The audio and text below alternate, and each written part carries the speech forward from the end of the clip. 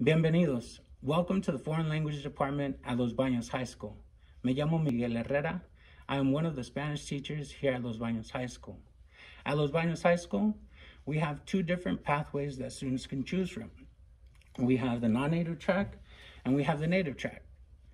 To tell you a little bit more about our native track, I'd like to introduce you to Miss Claudia Kudicic. Hola. The main difference between the two pathways is that we have the non-native pathway, and this pathway is the pathway for students who have never been taught Spanish in any form. So we offer Spanish 1 through 4.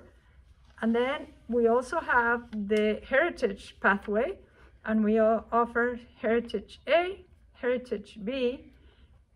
And in those courses in Heritage A, students will receive 2 years credits of the A through G in Heritage A. And then they may choose to also take Heritage B, that is the next step.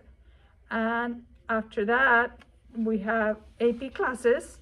The AP classes, we have 2 of them, AP Spanish Language and Culture and AP Spanish Language and Literature. These classes have a final exam, and the exam is a college board exam, and if they pass the exam, they may receive credits for university without paying. Thank you so much for your time. I'll introduce you to my colleague, Annabella Sandoval. Hi, I'm Mrs. Sandoval, and I usually teach Spanish 1, 2, or 3.